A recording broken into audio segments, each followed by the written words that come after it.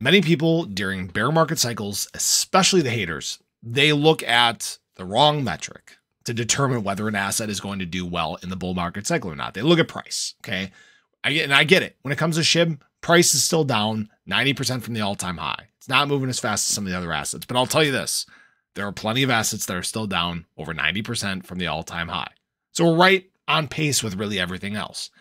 And I will say this, price is a terrible, terrible indicator when there's not a capital influx really yet from outside the space. We have not seen big times of adoption or capital coming into the space yet. That time is coming in a bull market.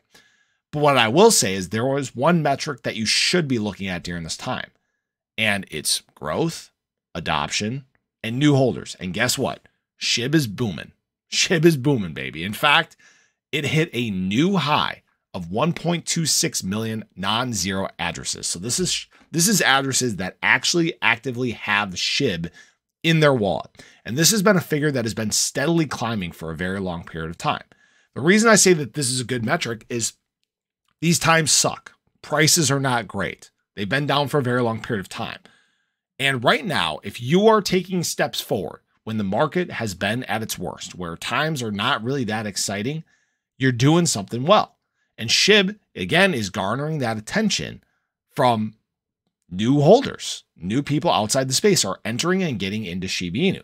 Now, what's interesting about this is while this is climbing, while we are seeing new holders entering the SHIB space, more people are having this shift in terms of mindset. They're thinking more long-term. In fact, you can see the number of SHIB holders, which is those that have held for 1 year or longer, continues to increase. It continues to gain dominance throughout the SHIB holders, up to 74% now. Okay. What you're also seeing is the cruisers are changing as well. All right. That number is dropping because, again, a lot of those cruisers, the people that have held between 1 to 12 months, are transitioning over to, again, the holders, the long-term mindset thinkers. Traders are still a very low percentage, 2%.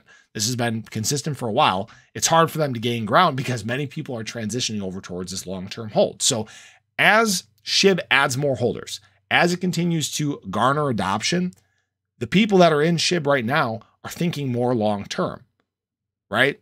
This is where you eventually can get to this point of supply shock. Not enough SHIB to go around. But I think it's important to pay attention to this metric. If there's one out of everything you should be looking at, it's this. What is SHIB doing to garner adoption, right? It's growing. It's doing well. The whales are paying attention to it. There's more people from inside the space coming in. The community is working on active developments. These are the big things that are keeping SHIB in the eye of the public. Again, I'll reference it again. I've referenced it a million times. Fourth most searched coin in the world, guys. Fourth most searched coin. Bitcoin, Ethereum, XRP, SHIB. That's what you need to remember. Optics are everything. Being in the face of people is everything. When it comes to adoption, people are going to look at the ones that they're looking for, they're going to get adopted. Best way to explain this, they're going to get into the coins that they're looking at the most.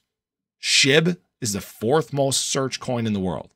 What do you think is going to happen when mass adoption takes over? What are they going to get into? You think they're going to pick some Joe Schmo coin that they're not actively searching for? Or do you think they're going to look at SHIB? My bet's on SHIB. So appreciate you guys as always. Hopefully you enjoyed the video. Show your support below. As always, this is not financial advice, but hope you guys have a great day, and I'll catch you in the next one. Take care.